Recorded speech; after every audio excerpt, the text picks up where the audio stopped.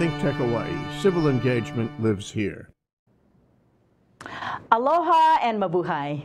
Welcome to Pinoy Power Hawaii. I am your host, Emmie Ortega-Anderson. We want to thank again the wonderful staff of ThinkTech Hawaii for giving us the opportunity to share with you topics concerning powerful Filipinos in Hawaii. Today I have two very wonderful young mothers that will share with us their secrets into finding balance in this lopsided world. So without further ado, it is a pleasure to introduce my two guests who will help us with our empowerment. We aim to enrich, enlighten, educate, entertain, and the big picture is to empower. On my left, immediate left, is my lovely daughter, Jaymie Nicole Summer Anderson Tyau.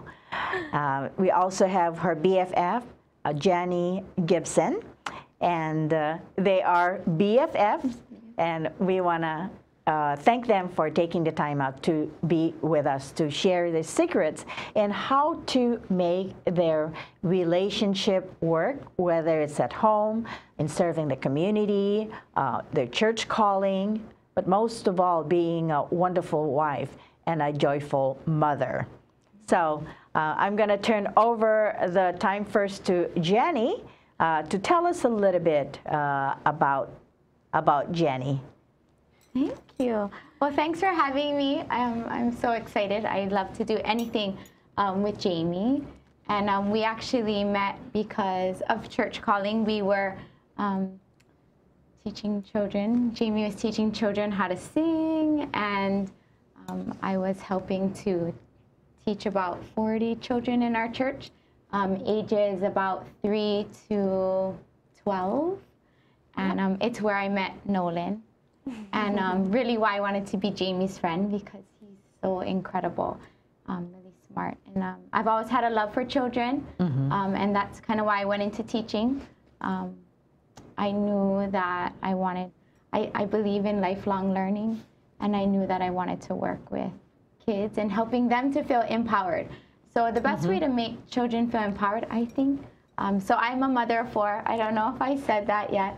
And I have a 16-year-old, a 15-year-old, a 13-year-old, and an 11-year-old. Wow, so, and you're only 18, right, Janny? Yeah, 20. I'm 20. Okay. Yeah, it is so wonderful to hear this very inspiring stories about young mothers that have made it work. So we're going to turn the spotlight over to my lovely daughter. And Jaymie, please tell our audience a little bit more about you. Hi, Mom. Thanks for having me and my bestie on TV. Not gonna lie, it's exciting, a little terrifying. My name is Jaymie Anderson Tyau. I am a mother of 1, a very good one. Janny mentioned his name, Nolan. And my grandson. Yes, my mother's pride and joy, her apok. Apoko? Yes. And yes, like Janny said, we met through church, and as soon as we moved into Kailua and I saw Janny, I was like, we're gonna be best friends. I know it. Yes. Wow. So powerful to have you on and share your stories. And as I watch you folks mingle and interact, and of course, you just have a wonderful way of relating to each other. Like you've known each other for a long, long time, almost like sisters. Yeah. So that's what we want to share to our audiences. How do you find balance, or how are you able to juggle everything from your business to your community calling, your church calling, your marriage, and still being a joyful mother? So let's go back to you. You seems to be the pro with 4 children, and you've been awarded the Young Mother of the Year.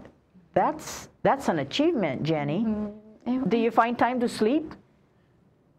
I don't sleep very much, but it is all in that balance that you're talking about. You know, you try to get as much sleep so you have beauty sleep.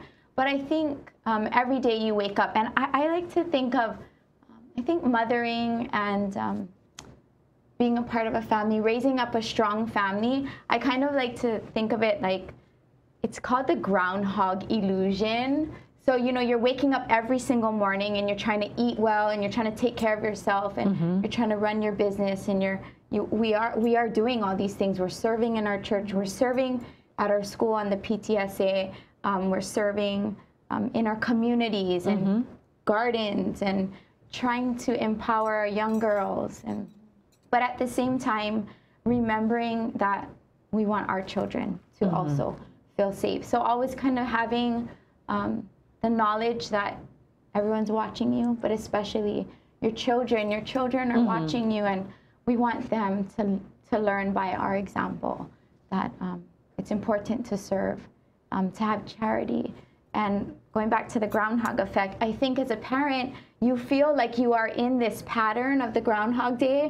You're waking up and you're tired and you're making their lunches and you're sending them off to school and then you're cleaning up and then running your own business. Like I watch you too and how successful you are, but look at what you did for your family, you know, and you don't realize that feeling of that everyday parenting and raising your family, in the moment you feel like maybe you're not making a difference and you see like the mistakes that you are making and you're thinking, are your children going to get what you're trying to teach them? But as I watch my children grow up and now that they're a little older, I realize everything we did with them when they were little, it really wasn't Groundhog Day. You know, you really are making a difference in their life every day, and it takes just a little bit, just like exercise. Yes. Me and Jaymie do yoga together during the week, during nap time. And it's where we can kind of see and talk about how our children are learning, how they are growing up the way that we want them to. Oh, thank you for clarifying that. I like that groundhog illusion, that everything looks well from the outside, but yet they don't really have an idea of what's happening behind the scenes. And I'm going to flip the time to my daughter, and hopefully I did half of the work that I needed to do as a role model, as a mother when she was growing up, because like the saying goes, children live what they learn. So in other words, you mentioned about being a great role model, and that's what your children gonna turn out to be, because they watch you growing up and they will repeat that. You know, it's like a recorder. So Jaymie anak, please tell us about your growing up and how was I, or Dad and I as parents. So, do you really want to know? How much time do we have? Let's see. Might not have enough time. But no, my mother, I'm not just saying this just because she's here either, but she really was wonderful. And she was home with us, and I think that made the biggest difference in our lives. Like, if you weren't there for us, like, we could have been getting into trouble. We could have been, you know, making not so good choices, but you were there for us, and we knew you had our back for us, even though you were threatening to beat us and swearing at us in Filipino. The love was there.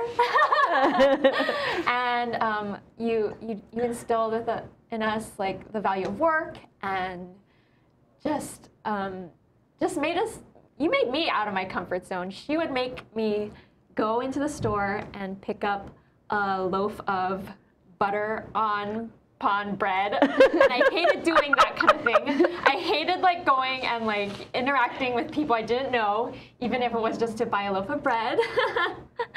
But it was just doing that over and over again, or ordering my own food at McDonald's, even though she wasn't there and I was short on change. I was just learning that this is pretty much my nightmare, but guess what? You live through it and you learn, and you turn out okay. And yeah, you are going to get rejected. You are going to have bad days, and things don't turn out the way you want. But you live and you learn and you move on and you grow from that. And so I feel like that's one of the biggest things I learned from growing up with my parents, and I'm so grateful. I'm so wow, okay. We're laughing, and yet behind all those laughters, there's tears of joy. And I can't help but get emotional and teary-eyed because I'm so proud of the fact that my daughter, who was so shy and was into her own, I don't know how to describe it, but I couldn't get her to come out of her comfort zone because she was too shy. She wouldn't want to do anything. She would clam up. Introvert. Yeah. Yes. To the extreme. That is the word. But watching her now, you would never think that she was that shy little girl who would never want to do anything because she just wouldn't want to come out. And looking at her now, oh, it was those encouragement paid off because she's grown up to be one super wonderful woman that she is today, and I wanna really praise her for taking notes, because I wasn't the best mother, but I very human. You know, I made my mistakes along the way, but in the back, I always wanted my children to do well. So they were first on my list and my priority. So a lot of raw emotions here. So thank you, Jaymie, for making motherhood for mom a lot easier and wonderful and pleasurable. So yeah. Thank you for being so honest. And Janny, I know you can relate to our story as mother and daughter, because the emotions here that we are displaying are real. Right. So before we go on, we need to go on our quick break. You are tuning in to Pinoy Power Hawaii, where we share real stories, real emotions that touches the heart. And today, it is a pleasure to share with you some of our secrets on how to keep things balanced, to be that wonderful wife, that joyful mother that only have the best interests of our children, our spouse, our family, and of course, still be able to find love at home. So we will be right back on Pinoy Power Hawaii.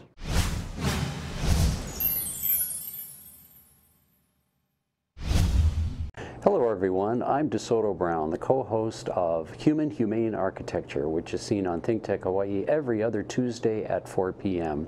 And with the show's host, Martin Despang, we discuss architecture here in the Hawaiian Islands and how it not only affects the way we live, but other aspects of our life, not only here in Hawaii, but internationally as well. So join us for Human Humane Architecture every other Tuesday at 4 p.m. on ThinkTech Hawaii.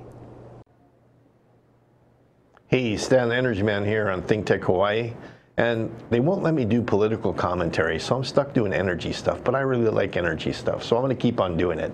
So join me every Friday on Stan the Energy Man at lunchtime, at noon, on my lunch hour. We're going to talk about everything energy, especially if it begins with the word hydrogen. We're going to definitely be talking about it.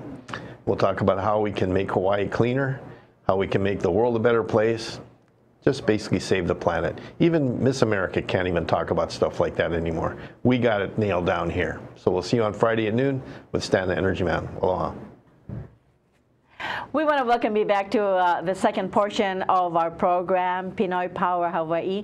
Today we are having a nice conversation with my daughter, Jaymie Anderson Tyau, who is a mom and entrepreneur, and also her BFF, that's Janny Gibson, who won the title of Young Mother of the Year. She runs her own preschool and also a wonderful, joyful mother of four. So we're going to continue with our conversation and how they're able to manage to find balance in a lopsided or imperfect world. So the emotions are out of the way. We're gonna move on to our agenda, and let's talk about some of the things that you do to keep your family sane and to keep the love at home. Janny. Okay, there are so many good things that we do. I think we like to say that adventure is out there. We like adventure and kind of spontaneous adventure. And me and Jaymie have taken our kids on just wild adventures.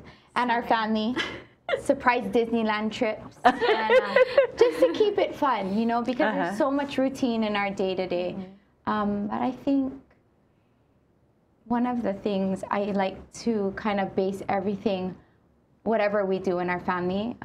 When I won Young Mother of the Year in 2012, I got to go to DC and meet with mothers across the nation. Yes. And one of the things that we talked about was how children want to belong. And no matter what you do, you want your children to feel like they belong to you. And that's kind of a motto that me and my husband have kind of kept. Whatever we do, you know, we created a family motto and a family crest, so that our children know that they belong to us. You want them to just know that they are loved. And I think even for my husband, you know, you want your husband to feel loved as well. And when you are in your own little knit family and eating dinner every single night and talking about their day, you even feel like you belong to as a mother. And I think as a mother and as a person, it's important to feel those things. So yes, that belonging, you know. I'm glad you mentioned the sense of belonging, to be able to come home or be able to be yourself and feel that love that resonates from the comforts of a loving home. Right. Yeah. So Jaymie, did you feel that way growing up in our home? Yes, I knew that home was a safe place, and yeah, we shared how our day went over the dinner table, and I think that in itself, like, I strive to do that with my family now, and that makes all the difference, just having that time together every day. Yes, quality time. And one of the things that I found at work is getting our kids involved in whatever it is that we're doing, whether it's house cleaning, doing the house chores, or cooking. Jaymie and Janelle always had their part, and of course Jaymie took cooking a little bit more seriously, and this is why she's such a great cook to this day, because they were hands-on. You know, we were making round monkey balls to make monkey ball dessert, and to this day we still do it together, because to us it's quality time, and it reminds us of the importance of being together as family, or in unity. Yes. You know, living in Hawaii is very, very expensive. And I know that you found ways to do things that are affordable, or do things close to nature, so you don't have to do the extravagant things to keep the kids happy. Share with us some of those things that you do.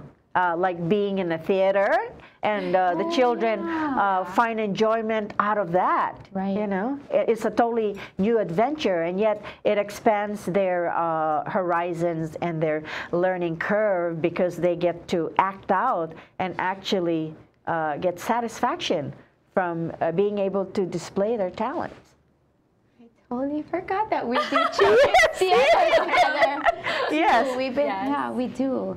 I think we both are good at budgeting, so that's why too it's so fun, because we are always thinking out of the box what we can do. We love to hike and go to the beach, and Children's Theater of Oahu too plays a kind of a big part of our life. That is half a year for the last, you know, I had to mention that. Yeah. Yeah. So we're a nonprofit, and all the kids can come and learn how to love theater, and helps them with stage presence, and we actually have created a family. You know, all the kids are close, but they get to learn how to speak in front of the world, and they can kind of create their own platform for what they need to express, and kind of helps to empower them Exactly. to be better people as well. I forgot about it's that. building confidence, and to be able to get on the stage with all the spotlights kind of remind you of today, and be able to perform and do what your role is supposed to do. And we've seen the success of your hard work behind the scenes, and we've totally enjoyed it. Yes. So it doesn't mean that you have to put out a lot of money to keep the kids interested, and to keep their mind occupied, and it's just so rewarding. Right. Yeah. Yes. So that's a big part, right? I know. I didn't even think of that. Yes. We just forget about it for a little while before we jump headfirst back into the theater world. True. I think just serving too. We are always kind of doing service projects and allowing our children. I mean, they're building their own home. Yes. So that's incredible, and we are neighbors. So we get to go and watch and learn how to build a home, and that is so exciting. Those are life skills too. Yes. Best friends and neighbors. We're so excited. We get to live by each other. It is, and to be able to spend that type of quality time while, for Jaymie, building a home and teaching not only Nolan the values of hard work, and also putting in an honors work. She has a tool belt. She drops off Nolan, packs his lunch, makes lunch for Josh, and then comes into my house, puts her hat on and her tool. Or sometimes we'll work out first. Yeah. Right. And then she puts on the hat and the tool belt, and she goes to work. Goes to work and they let build. My children. They let my children come and help. Oh, they love it, and they're such great incredible. Help. They love having a task. They love working. We just need to give them that opportunity and chance. Yes. They'll surprise. These are actually pertinent or important part of learning, because while they do that, they're putting in those skills into their chest. It's true. And they'll be able to pull it out at a later time, perhaps in their adult life, and say, hey, I learned this growing up with my mom and dad. And those are pertinent, important lessons that we are passing on to our children for their future generations. Yeah, they're building their own home from the ground up for the second time. For the second time. For the second time. And, I mean, I feel like it's blessing our family. We get to have family home evening together and family fun night. Yes, and yes. I mean, all these years. We're talking about blessings, and I know that our faith has a lot to do with the success of our family, our marriage, our extended family. How does your faith intertwine with your success? Or, you know, I'm looking at my list on the way to be, and that's from the prophet Gordon B. Hinckley. You know, he teaches us or reminds us that it's really, really important to be grateful. Right. You know, be thankful for all the things that are around us, and some of us take things for granted. We don't often express gratitude, but it's important, part of life circle. Every day, you just have to have that gratitude. So, do you agree with me when I say that, well, you've heard it many times over, that life is a lifelong journey and adventure, that in order to be smart, we need to keep our options open and be willing to absorb new things to learn so we can be smarter. Can you add to that? To be involved, to be clean, to be true, be positive, be humble, be still, be powerful. So you too can wrap it up on how you apply these way to be in your life to make your life a little bit of heaven on earth. Jenny. Gotta go first. You sure? Totally. Yeah, I think you got it. Do you know that's one of my favorite books? Mine too. It is.